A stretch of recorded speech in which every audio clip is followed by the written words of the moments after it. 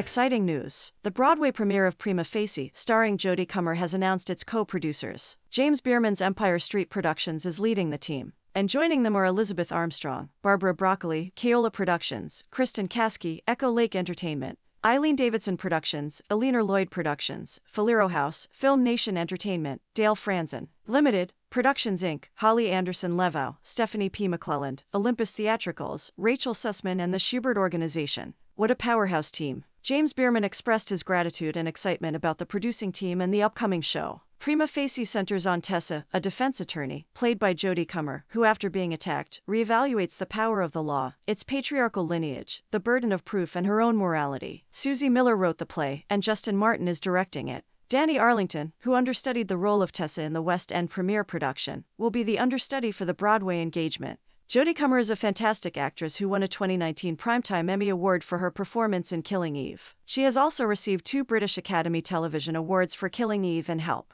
The play's writer, Susie Miller, is a former human rights and children's rights lawyer. The show originally premiered in 2019 in Sydney and won multiple awards, including the 2020 Australian Writers Guild Award for Drama, the 2020 David Williamson Award for Outstanding Theatre Writing, and the 2020 Major Australian Writers Guild Award. Director Justin Martin has previously worked on The Jungle and has many other credits to his name. Prima Facie features an original score by Rebecca Lucy Taylor, who is also known as Self-Esteem, and her soundtrack album is available on digital streaming services.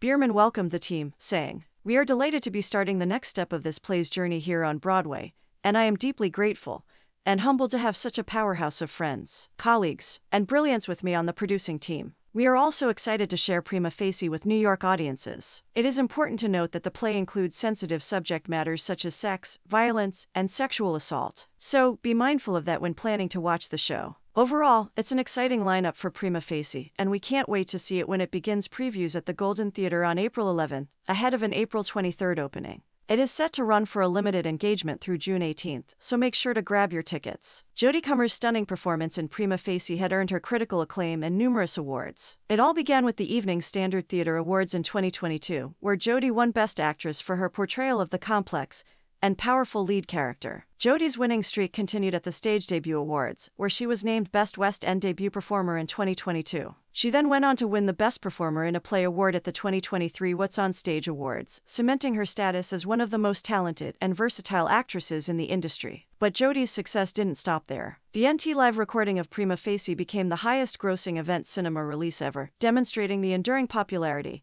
and impact of her performance. Fans flocked to theaters to see Jodie's incredible work on the big screen, and the play's success only continued to grow. To top it off, Prima Facie also took the top spot in the 2022 crime movie rankings on Letterboxd, a testament to Jodie's ability to captivate and enthrall audiences with her powerful and nuanced portrayal. As Jodie reflected on her many accolades and successes, she knew that it was all thanks to the hard work and dedication of everyone involved in Prima Facie. From the cast and crew to the fans who had supported the play from the beginning, Jodie was grateful for the opportunity to bring such a powerful and important story to life on stage and on screen. And this coming Sunday, Jodie's nomination for Best Actress in a Play at the Laurence Olivier Awards has her feeling both thrilled and humbled. She knows that the competition is stiff, but she is grateful for the recognition and eager to celebrate the incredible talent and hard work of her fellow actors and creatives in the industry. Whatever the outcome of the awards, Jodie is grateful for the opportunity to share her passion for acting with the world and to tell stories that challenge and inspire audiences. With her talent, hard work, and dedication to her craft,